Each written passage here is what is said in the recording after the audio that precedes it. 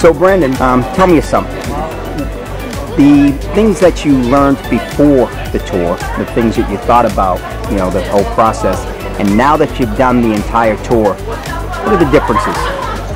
So yeah, I kind of went into this kind of like just wanting to do more research actually, and more like learn more about it. And there's a lot of preconceived notions about like what to do, and until you experience it, you really don't have any basis for what you're making your decisions on. Right. Yeah. So now that you've done the tour, now that you've come over here, met the people, met the women, gone to these socials, what do you think now? I really liked it. I thought it was a lot of fun. And my mentality going in was to just, I'm going on vacation that has the opportunity to meet women, and it could turn into something special, but I'm still on vacation, I'm having a great time. Great. So that's kind of the way I went into it. I'm not expecting to have a miracle happen the first day, because that's not really realistic. And it's putting a lot of pressure on you. Correct. Because you're here for a short time, you might light a spark, and you might have something that you can kindle and like make it grow. But if you're expecting it to happen the very first time, that's like trying to win the lottery. Right. You might meet an awesome girl there, which is cool.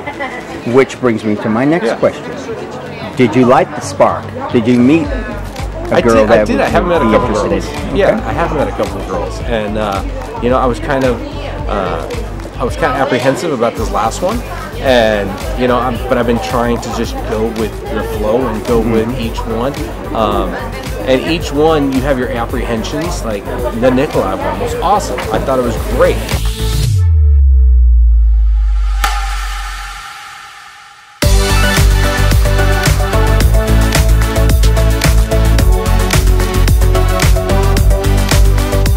It was actually really refreshing tonight. Like, just like, oh my gosh, some gorgeous women here tonight. Yeah, like they had the giddy factor. Right. It kind of give you the butterflies.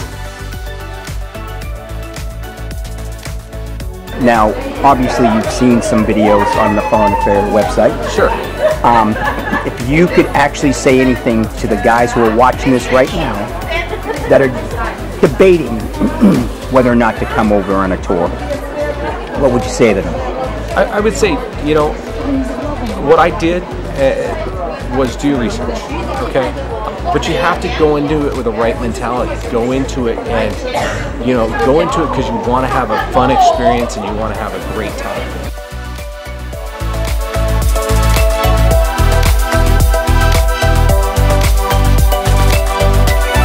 Check out our website at firstchoicedating.com.